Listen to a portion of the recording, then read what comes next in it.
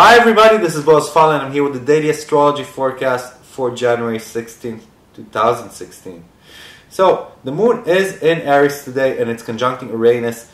A lot of headstrong, intolerant energy in the sky. You really have to be careful because we don't have enough patience today, other people don't have enough patience today. Very short fuse, very fast developments.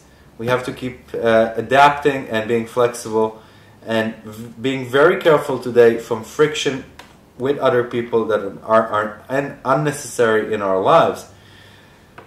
Other aspects not very much helping that situation is a square to Pluto and then a square to Mercury, really bringing the possibility of drama within our lives and communication failures and hardship within our lives. So being very careful with everything we say and do and how we react today.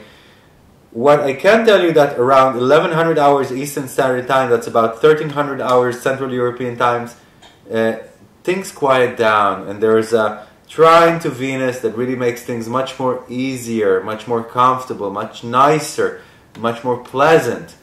And this really continues on into the evening and night with a sextile to Sirius at about 2200 hours Central European Time, about 1600 hours Eastern Standard Time.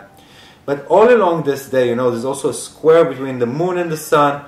It's all about conflicts that could arise between our male and feminine sides, or males and females in our lives, between our emotional side and our more active side.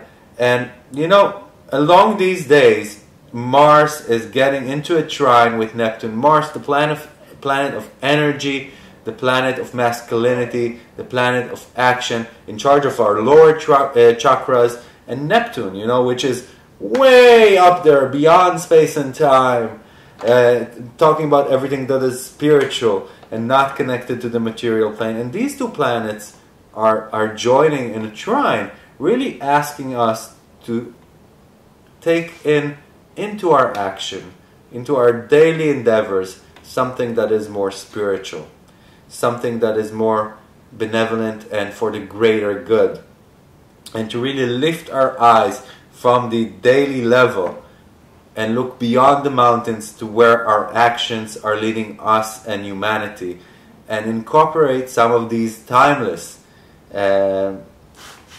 dogmas or timeless truths, if you will, into our daily action and becoming more spiritual because of it. And really taking us a bit away from materialistic gain and into spiritual gratification. So thank you everybody for listening. I'll see you all tomorrow. May it be a positive day for everybody. Goodbye.